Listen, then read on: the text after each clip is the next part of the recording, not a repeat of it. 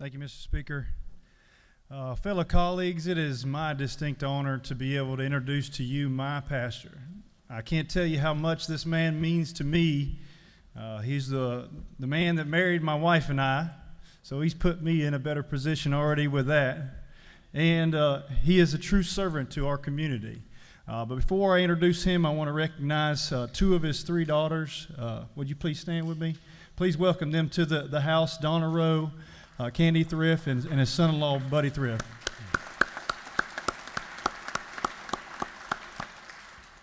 Brother Clayton Davis, like I said, is my pastor.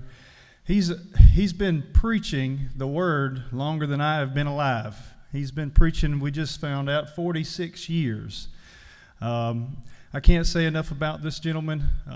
He is, when he's not in the pulpit, he is out in the community. He's delivering the word to nursing homes and children and anybody that'll listen. And he has a way of breaking it down for people like me to where that it really touches your heart. So without further ado, my pastor, Brother Clayton Davis.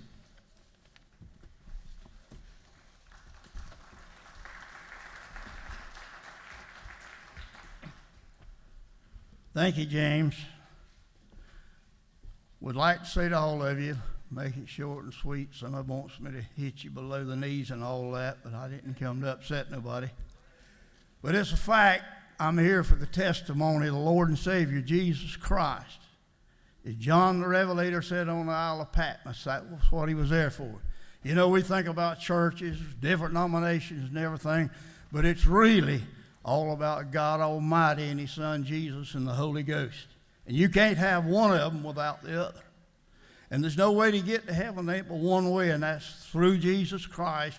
He's the gate, He's the door, and you'll never make it any other way. Let me encourage all y'all, ladies and gentlemen, y'all all representing a county somewhere more maybe than one. Do the very best you can, but do not neglect your family and your church and your God, because that's more important than a lot of other things in life. But God provides everything that we need today, tomorrow, and forevermore. And anytime you think the burdens gets heavy, you can't hardly bear them, just stop and think about where Christ went for you and I. Hung between the heaven and the earth after being born, and it's very important to remember, born of a Virgin Mary, preached, teached His own gospel, hung between the heaven and the earth. The Bible says the Roman soldier come in and pressed the sword into his side, forthwith came blood and water enough to cleanse every sin that's ever been or ever will be committed under the canopy of heaven. What a wonderful Savior. So let me encourage you, if you don't know Him, you need to get acquainted with Him, because there is a heaven to gain and a hell to shun.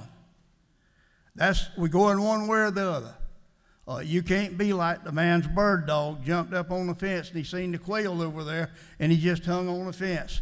He had to finally fall on in there with them. If you're a bird hunter, you know what I'm talking about. When they point a good dog, he means business. And you and I serving the Lord, we need to be business all the way. And I'm not talking about playing church. Every church has got people that plays church. That's somebody that's not been saved. That's somebody that's kind of hypocriting along.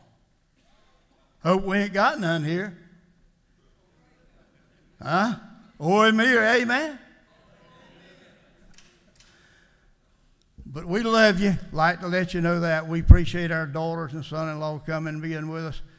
And you know, I think about Atlanta. Now listen, y'all love Atlanta. Thank God you do, because I'm not going to take it from you. But I got to thinking, God made heaven and earth, and man made Atlanta.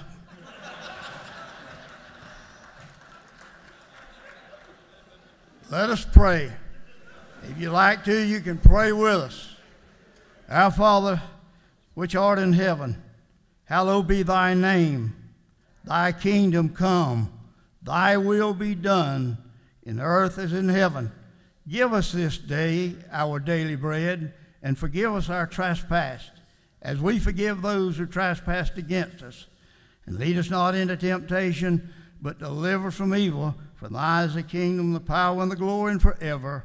And amen and amen.